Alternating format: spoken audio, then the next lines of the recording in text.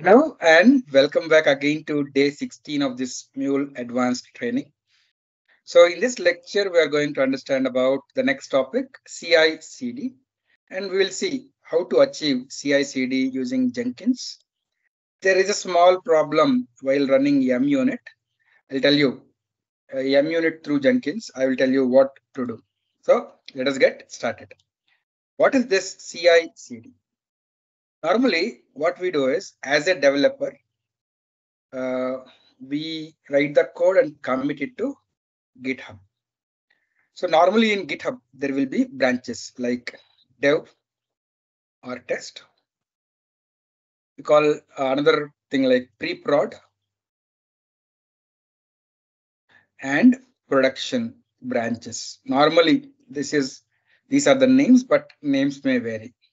Normally, what developers will do, if there are developers, developer 1 and developer 2, etc., they will write their code, commit actually to their own branches which are derived from dev, and finally we'll merge the code changes to dev. So finally, whatever developer develops, they will merge it to dev branch or test branch. Now, whenever a developer commits the code to GitHub into this branch, we want to build that application and then run the test cases and check if test cases are successful or not. So what we need is some server which can be configured to poll this GitHub branch for any new commits. If there are any new commits, check out the code, do a Maven build, and execute all the test cases during the build. If build is a success or failure, we want the reports. So if you are stopping after building, then you are actually doing continuous integration. So whenever a small code changes, you are building it, running all the test scenarios, test cases. You are doing continuous integration. By doing continuous integration, what we achieve, if there are bugs, we'll be able to find at an earlier stage. As you know, if you take more time to find a bug, the time to fix also will increase exponentially. That means we should make sure that the bugs are found as early as possible. So continuous integration helps. Now we want to take it one more step. If the build is successful, I want to develop this onto a dev environment because this is committed to a dev branch, right? Whatever has been checked out and built, that has to be deployed onto dev branch. Or after development is successful and on dev branch or test server, dev server or test server, if all the tests are run and everything is fine, we will migrate. We will actually commit the same code or merge the same code to pre-prod branch. We want another job on this. Get all the test cases and then deploy it to pre-prod environment. If everything is fine here also, we will merge the changes to prod branch. Up here, check out test cases and deploy to production environment. So here what we are doing is we are actually deploying small changes, small and incremental changes regularly onto corresponding environments and testing it. So this is nothing but continuous deployment. So to achieve CI/CD, we need some CI/CD servers, and Jenkins is one of the famous tool which we use for achieving CI/CD. So let us see how to use Jenkins as CI/CD server. Very simple. I'll just tell you how to download. I'll first go to Jenkins download. I'll just Google. It will take me to the download page. And here you can specify for Windows because I'm using Windows. So I select it. Download will start. I'll wait until this download is completed. Okay, download is done. Now I'll just click on it. The installer will start. I will take all the defaults. So the Jenkins will be installed here in this location. Next. I can actually run in some other domain, or better, I'll select run service as local system. Jenkins will run on port 8080. The port is available on my machine. If 8080 is not available on your machine, you just have to change the port. Okay, test successful. Next, it requires either 11, JDK 11 or 17 or 21. So I have JDK 11 at this path. It is taking it. Then next, install. So Jenkins will be installed as a service. I'll just click on finish. Now, once it is installed, I'll just go to localhost 8080. Yes, it is saying, please wait while Jenkins is getting ready to work. It will take some time and show me the login page. It will ask me for a password. Let us wait. Yes. Now I got this screen. It is saying to ensure Jenkins is securely set up by administrator, it has created a password in this file. I'll just go to this directory.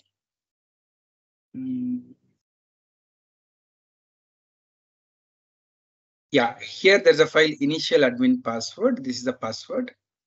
I'll copy, then paste it here. Continue. So it is asking me to install suggested select plugins. I will install all the selected plugins. So basically, Jenkins internally works based on plugins. There are a lot of plugins. So it will take some time for the plugins to get downloaded and installed. I'll pause my video and I'll continue once it is done. Okay, all the plugins were in successfully. It took more than almost 10 minutes, I guess. So after plugins are installed, it's asking me to create a first admin user. I'll give the username as Siva and password also as Siva. Confirm password Siva. Siva Prasad. Yep, save and continue.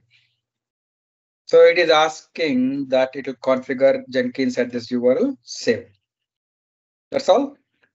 Now I'll click on start using Jenkins. Jenkins is ready. Good. So Jenkins installation is done. For the first time, we need to actually configure Jenkins and tell which Maven to use, which GitHub to use, Git to use, etc. I'll click. Okay.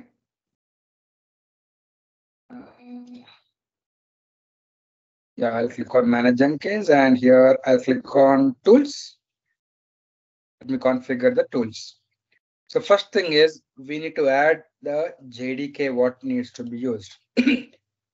I'll give JDK path, C program files, Java JDK 11. I want to give this.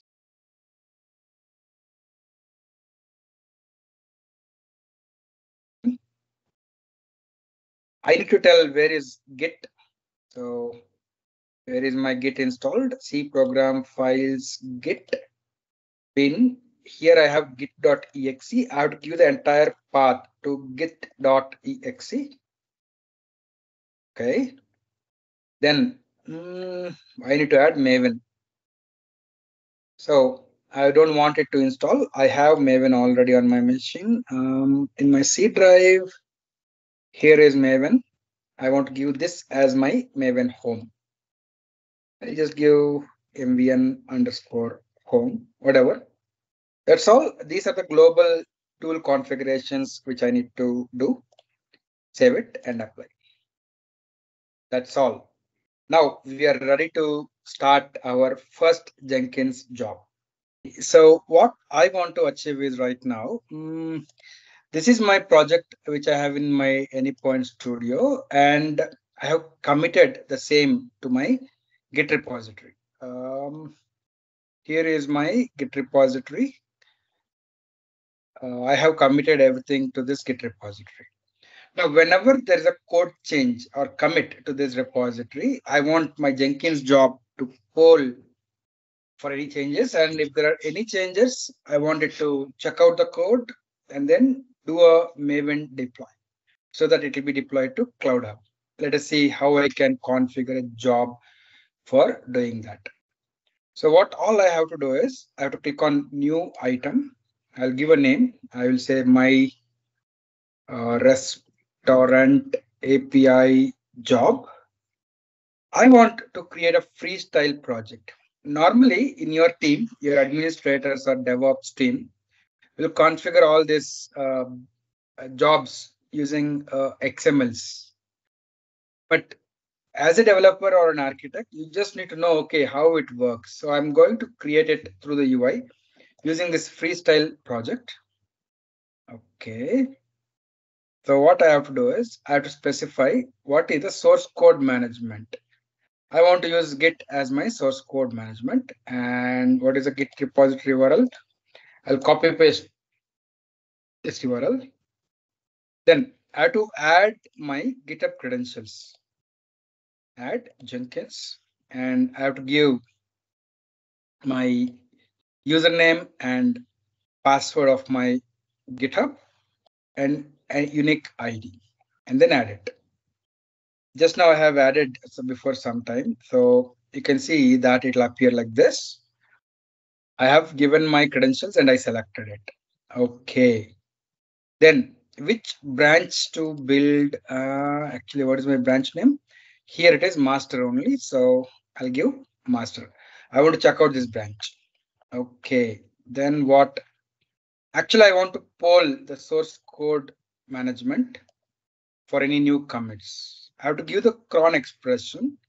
I'm not very good at cron expressions, but I know a small one cron expression like this to poll the source code repository after every 5 minutes. See, it is saying if the last run was at this time, it will poll at 9:32. That means after 5 minutes. Okay. Once the checkout has been done, what is the build step? Here, I have to add. I want to invoke top level Maven targets. Which Maven version? I've configured this Maven underscore home if you remember. Then goal, I want to invoke deploy goal. And for this, I need to specify what are properties. Do you remember whenever I fired MVN clean deploy, I used -d mule deploy. Actually, when you're passing as property, what you have to do, you have to write mule deploy is equals to true. And whatever property. Suppose if you want to skip munit tests, skip munit tests. Actually, we don't want to skip munit tests in a real scenario, but I just want to skip right now for this particular scenario. So that assuming that munit tests are successful, I want to show you it will get deployed to Cloud Hub. That's all. If this goal is executed using these properties, I should see that the deployment will be done. Okay, so let me go to runtime manager. Actually, let me show you this form.xml. So what is the default environment? Sandbox. Okay, it will be deployed to sandbox environment. Fine. Now I will save this. Actually, it will poll the source code repository after every 5 minutes for new checkouts. Right now, I don't want to wait for 5 minutes. I'll click on build it now. So let us see what is happening in the console output. You can this API is fetched using Git. And then you can see it is executing Maven using these properties that I configured. And then deploy goal. So the Maven build is happening. Once it is successful,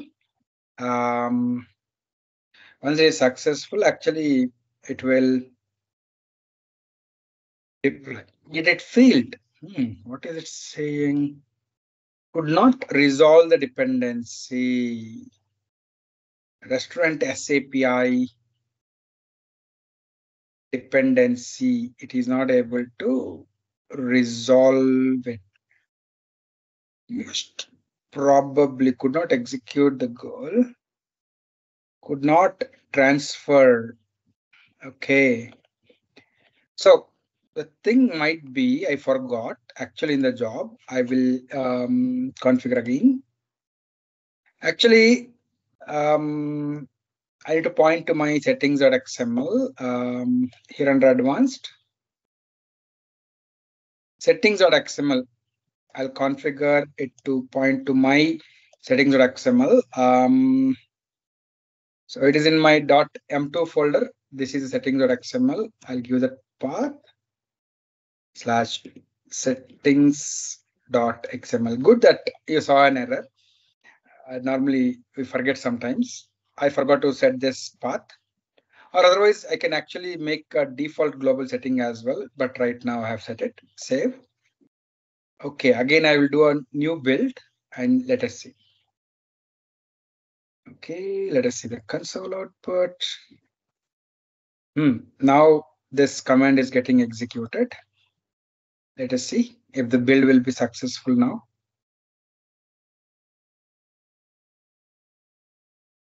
Looks like build is getting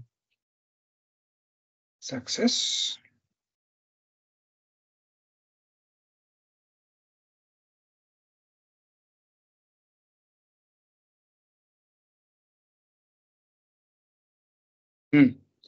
Building a success.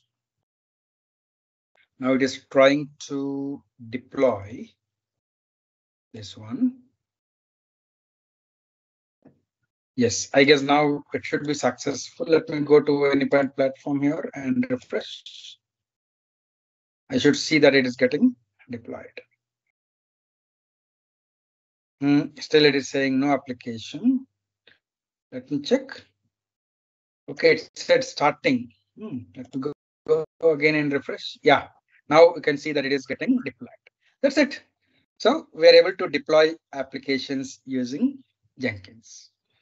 So as I've configured this Jenkins job to poll GitHub at regular intervals of 5 minutes, if I do any change and commit to my Git repository, automatically this Jenkins will do the redeployment. So that's about CI/CD. So we are done with day 16.